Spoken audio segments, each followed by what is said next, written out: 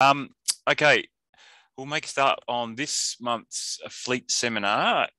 Our PhD student is Mousavi. She is a PhD candidate at UNSW with the Centre for Advanced Solid and Liquid-Based Electronics and Optics.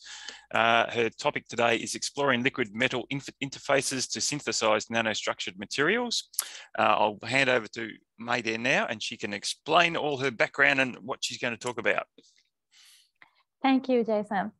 Hello, everyone. I am Maedeh, third-year PhD student at UNSW under supervision Professor Kalantarzadeh. Today, here I'm going to talk about my PhD projects entitled Exploring Liquid Metal Interfaces to Synthesize Nanostructured Material.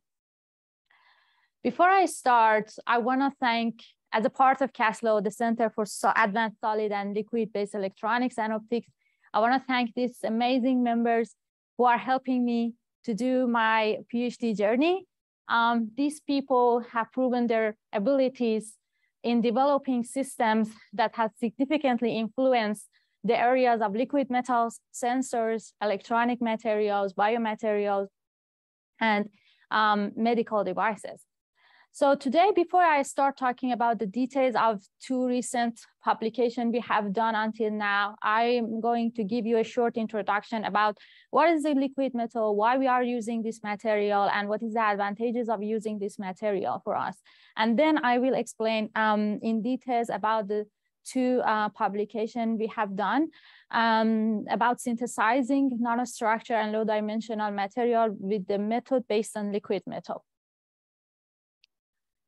Okay, liquid metal is an element or alloys that are liquid at or near room temperature. Maybe the most common name comes into your mind after hearing liquid metal is mercury. But I'm not talking about mercury because it's toxic. I'm talking about gallium and its families and its alloys, because they have low melting point, low toxicity, low viscosity, high thermal and electrical conductivity, and many other interesting and unique properties that provide us and to a variety of applications like next generation of electronic devices, sensors, catalysis, and biotechnologies. So one of the most interesting and unique properties of liquid metal we use in our project is the liquid-liquid interfaces as they come in contact with other solutions. These interfaces are atomically ultra-smooth templates that can be utilized to create nanostructure and low-dimensional material. The method for use, this method based on liquid metal is fast and straightforward, and more importantly, is cost-effective and eco-friendly without using any toxic reagent. And the morphology we got this with this method, it's not acceptable with other methods. So with having this nanostructure morphology with a high surface area, it can be advantageous for different applications like gas sensing, energy storage devices, hydrogen evolution reaction, CO2 reduction, and so on. So there are two ways to introduce precursor onto the surface of liquid metal, either by dissolving element into the liquid metal or dissolving precursor ions in the surrounding solution. So for the first scenario, I want to give you an example with this publication that we have done with Dr. Mohammad Mayas. As gallium can dissolve a wide range of elements, so it provides us opportunity to produce metal and metal oxide nanoparticles with a simple and low energy approach. So that means we are using liquid metal as a participation media and the precursor diffuse towards the interfaces and transform to the product. So we use three different electrochemical cells: gallium tin, gallium indium, and gallium zinc alloys as a soft electrode. And after applying polarizing voltage to this, we observe two scenarios for this material. For gallium tin, after applying polarizing voltage and changing the surface tension of the liquid metal, tin came out from the liquid metal as a porous and nanostructured material. And about the zinc and indium, we observed redox process. During oxidation, indium and zinc get oxidized and move to surface, and then during reduction, they get reduced to indium and zinc and goes into the solution, and with the electrolyte get oxidized to indium oxide and zinc oxide. So without any complex or potentially hazardous precursors, we make the metal and metal oxide nanoparticle, which has a wide range of application. So as I said, the other way is dissolving precursor ions in the surrounding solution of the liquid metal. In this project, we expose droplet of liquid metal to the corrosive environment, including tellurium and bismuth ions. And at this pH, gallium goes to gallium hydroxide, gallium 3+, and because of these electrons, so we have a surface potential on gallium, on E gain, actually in this case. And then this potential is enough for reduction of the tellurium and bismuth ions in the solution as a bismuth telluride on a surface of liquid metal. And if we gives more time to that, it grows more, and it's very easy to exfoliate it from the surface of liquid metal. You can see these videos. As long as we're adding the precursor solution on liquid metal droplet, bismuth telluride form on a surface, and we compare it with the solid gallium as well. And after 10 minutes, and when we remove the precursor ions and adding the DI water for washing the sample, as you see, just by a little bit shaking, we can exfoliate the material very easy from the surface of liquid metal, but it's not possible with the solid gallium. So here is another picture of that.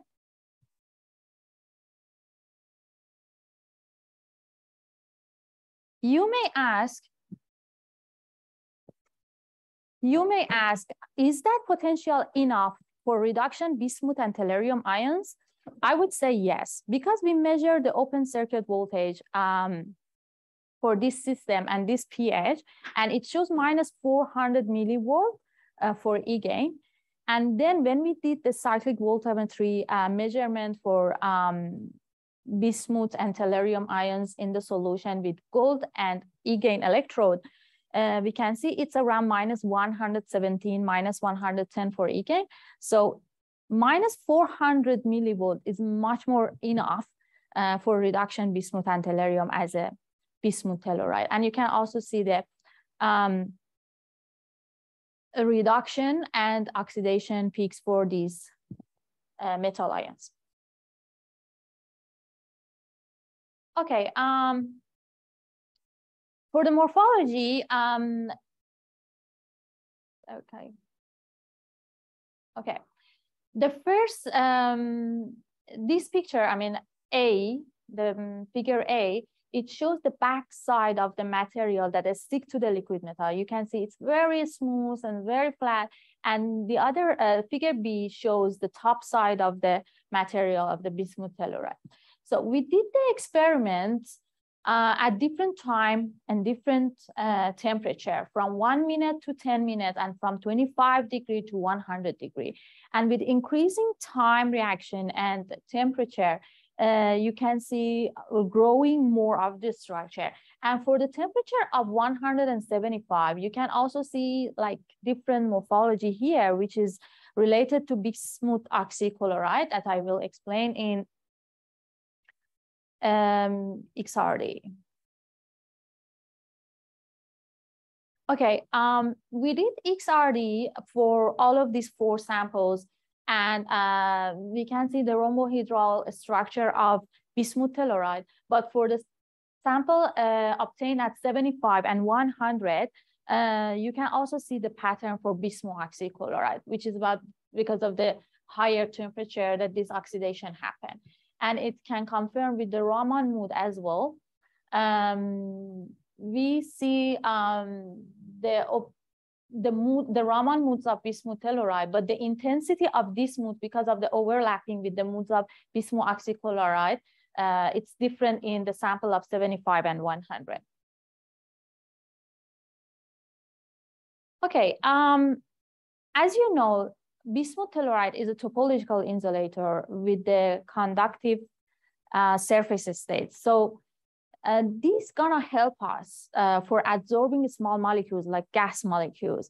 And in this case, we use it to detect the nitrogen dioxide, which is a very toxic gas that is harmful for human health and environment. And detecting this kind of gas at room temperature and very low concentration is very important. So we check the sensing behavior of the 4 samples to nitrogen dioxide. And for the sample of 75 and 100, because of those oxidation, we couldn't see any response. But for the sample obtained at 50 and 25, we can see response to this gas. The reason that we cannot see any response after 80 degrees for the sample of 25, it might be because of the oxidation happened. And for the sample of 50, there is a very thin layer of oxide on top of the material. So that's why it prevents the remain of material to get oxidized. So it's gonna help the gas sensing process. So we check the sensing behavior at different temperature, different concentration, and it shows very good response at 20 degrees and very low concentration around 1 ppm. And we also check the reproducibility of the sensing by repeating different concentration, and we get very good and stable response for that. Also, for checking the effect of NO2 absorption, we check the PL intensity before and after exposing to nitrogen dioxide and Raman modes.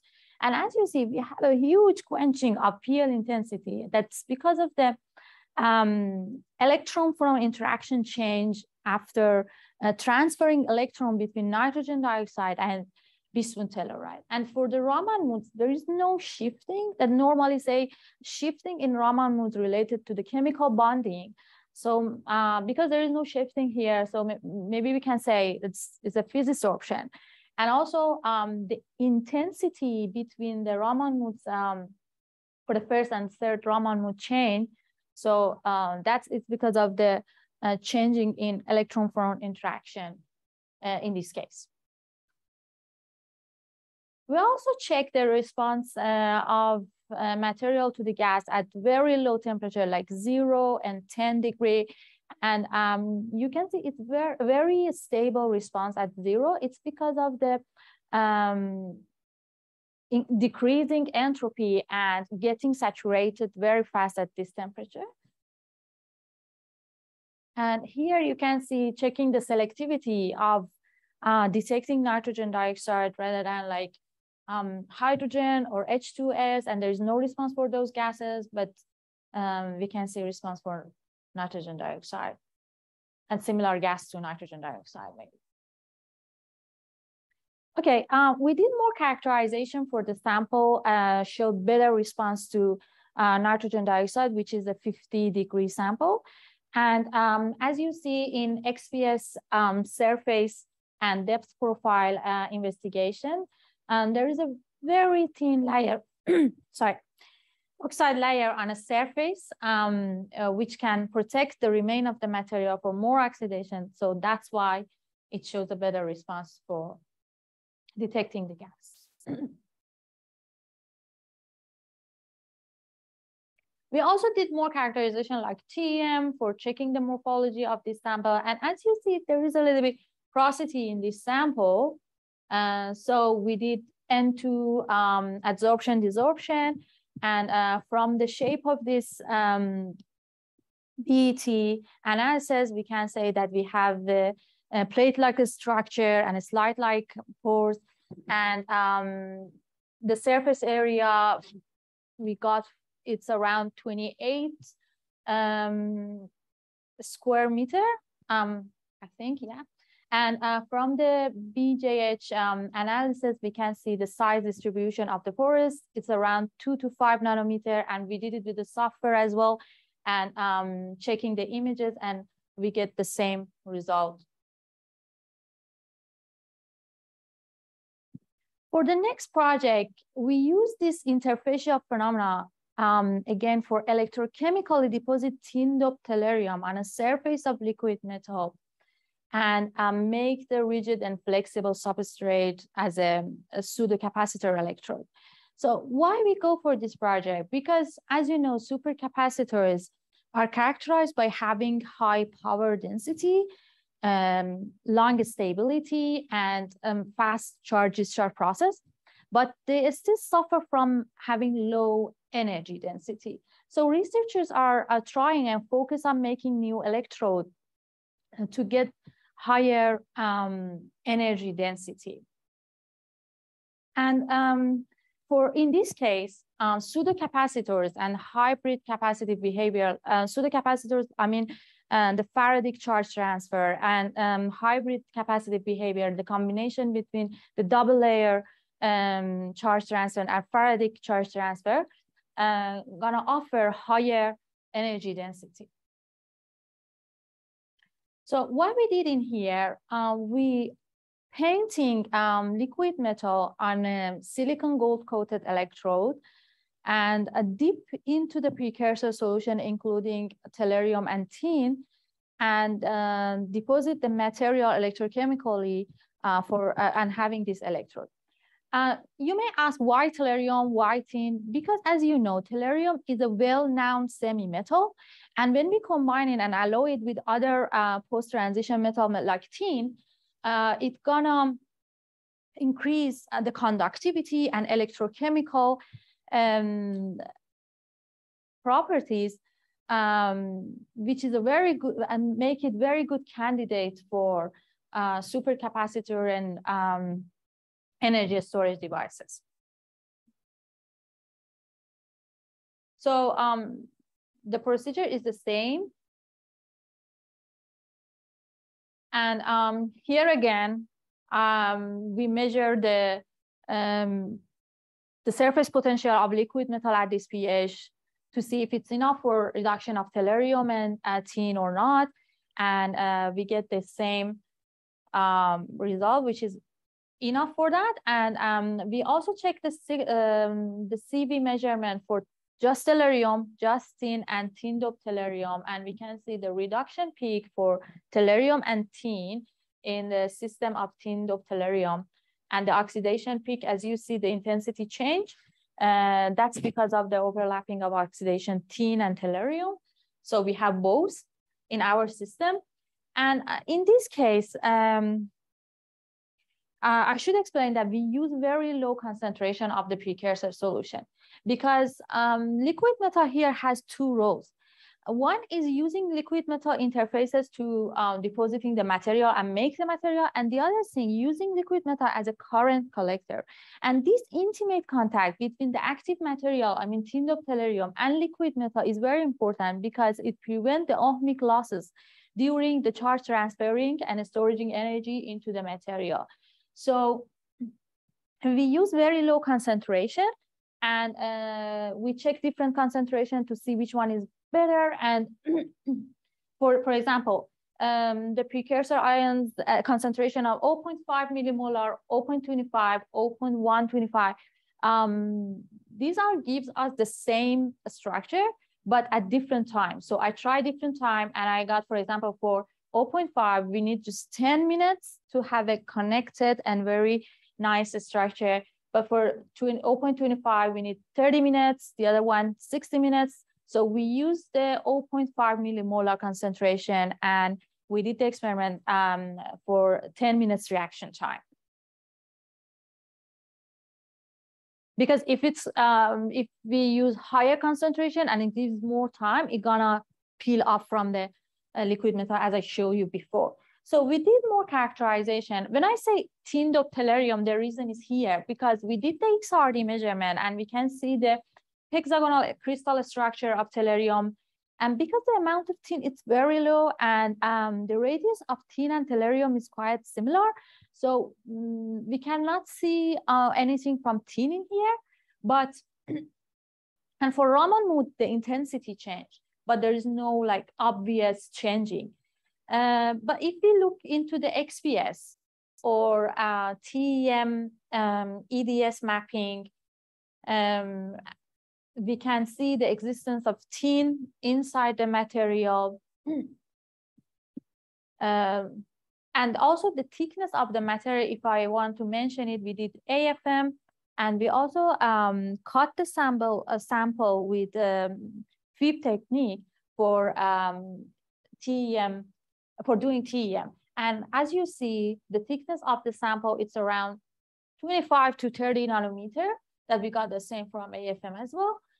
And yeah, that's the old characterization we did. So for checking the electrochemical behavior and performance of our sample, we tried different electrolytes, like ionic liquid, acidic and basic solution, and non-aqueous solution. But in acidic and basic solution, after long cycling, the material start coming off from the electrode. So, and for example, for ionic liquid, we don't have like very good Faradic efficiency.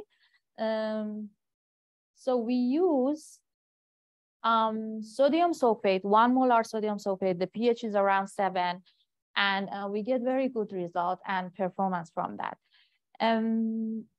At all of the scan rates, tellurium shows lower capacitance than tin-doped tellurium. In figure C, you can see the difference between the capacitance for tellurium and tin-doped tellurium. And also for the charge and discharge events, which is asymmetric, and it seems that it shows that we have a Faradic charge transfer in this case. And also from the Nyquist plot, the vertical line close to 90 degrees, and it shows that we have very good capacitive behavior of the electrode, and the changing phase is around minus 80 degrees, which is very good. So we did these techniques to evaluate the charge capacitance of the film, like CV, EIS, GCD, and so on. But it's also very important to make and design the material for the flexible energy storage device. It's very important because it's used for variable and portable electronic devices, which has a wide application in transportation, health and industrial monitoring, and environmental application. But for two electrode system in here, first of all, I want to explain how we make it. We use the polypropylene sheet. We coated with a very thin layer of gold, and then painting liquid metal on top, and then dip into the solution and make this two electrode system. The potential that's working our material in this case is higher range rather than 3 electrode system. And we can see higher power and energy density for our system rather than other literature.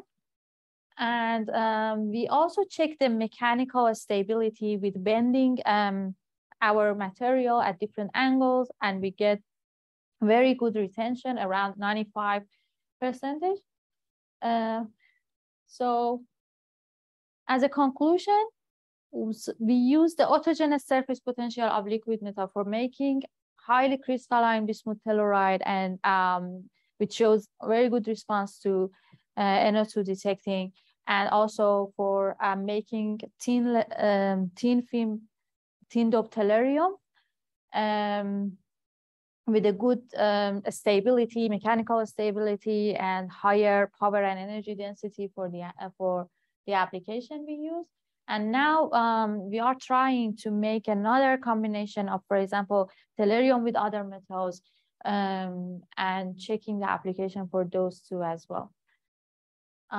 Thank you so much for your attention.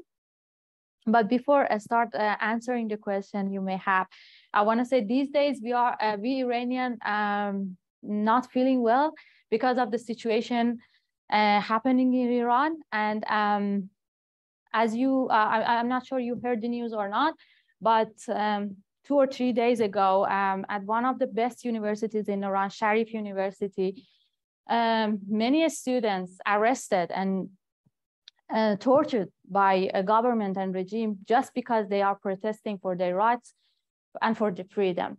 So I just want to ask you to be their voice and support these students, because it's totally unfair if, as a student, to be in a jail, and they are the most intelligent students that they are studying now in Harvard or Berkeley universities, the most prestigious universities in the world get them a scholarship. They are so smart, they are so intelligent, but now they are in a jail just because of the protesting. So we as students are not feeling well, we Iranian are not feeling well these days, and I hope that you can be their voice. Thank you so much. Okay. If anyone's got questions for Maedeh, just unmute yourself and ask away. Pardon?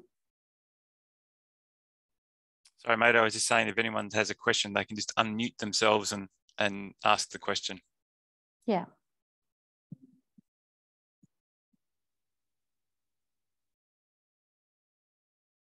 Mute it? Should I mute it? Yeah, I have a question. Yeah. Is they in the audience, Maedeh? If they got, yes. and have you got a microphone that they can have? So, Is that, or you just repeat the question? yeah. So the question is, aside from nitrogen sensing, yes, are you also looking into sensing other gas, using the same concept that you just explained? You mean checking the selectivity to nitrogen dioxide? I check with the hydrogen and H2S as well, and I didn't get any response for those gases. The only response we observed was with the NO2. I didn't check other gases like NO2, similar to NO2, because, you know, whatever we had, I did the experiments in the lab. So I think this material are gonna have response to NO2 or any similar gases like NO2. Yeah. Oh, then can I have a follow-up question? Yeah. If you maybe like find another liquid metal that could sense or detect gases aside from nitrogen oxide, would you be able to develop more on that? Sorry, I didn't get your question. What?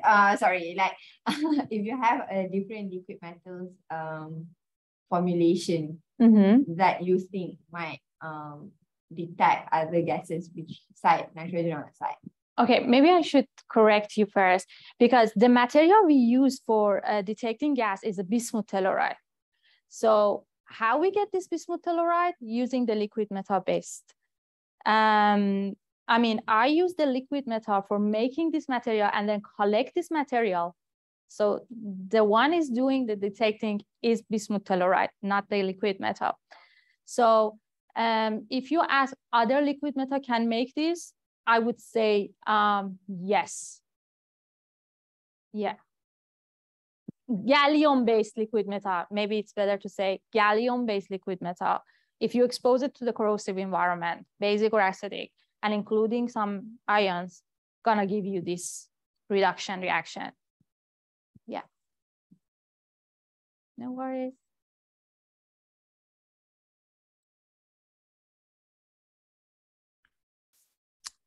Any questions from online?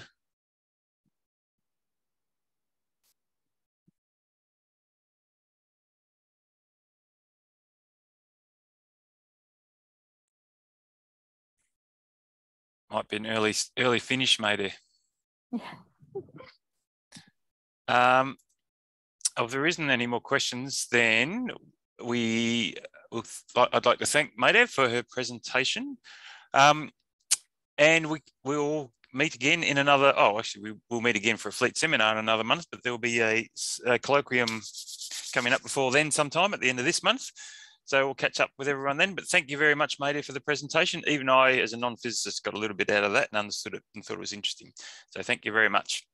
Thank you, Jason. Thank you so much, everyone, for listening. Thank you. See ya. Bye, everyone.